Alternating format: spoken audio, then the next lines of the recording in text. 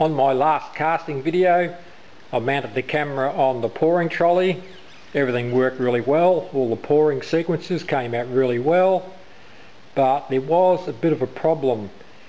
There was a lot of vibration transmitted from the wheels and it made the camera shots very blurry. And have a look at this shot that I deleted.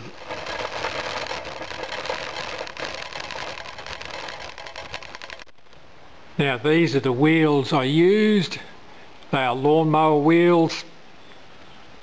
They're solid and they seem to transmit every vibration to the camera. So what I'm going to do is I'm going to mount some pump up wheels from a pram and they should dampen the vibrations a lot more. Fast forward a day later, everything's been mounted up and there's a shot of the wheel. And there is the other wheel, and in comparison the lawnmower wheel I used to use.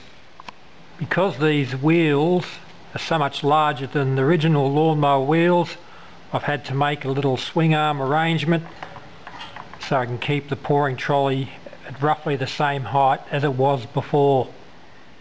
Now these tyres are inflated by compressed air but can be deflated very quickly by a massive puncher.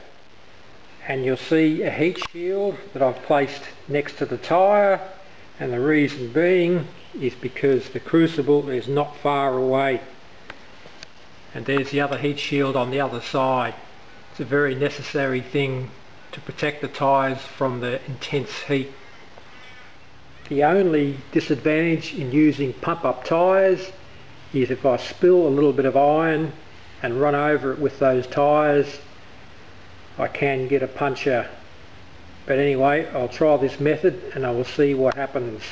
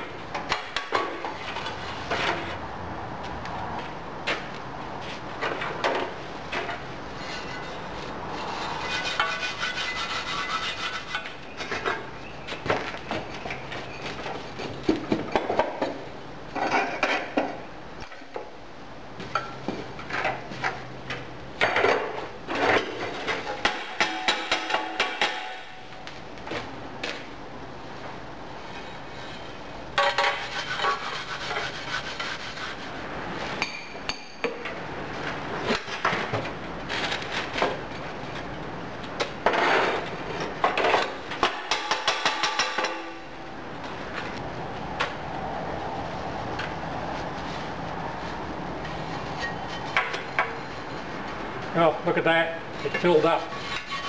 What a relief.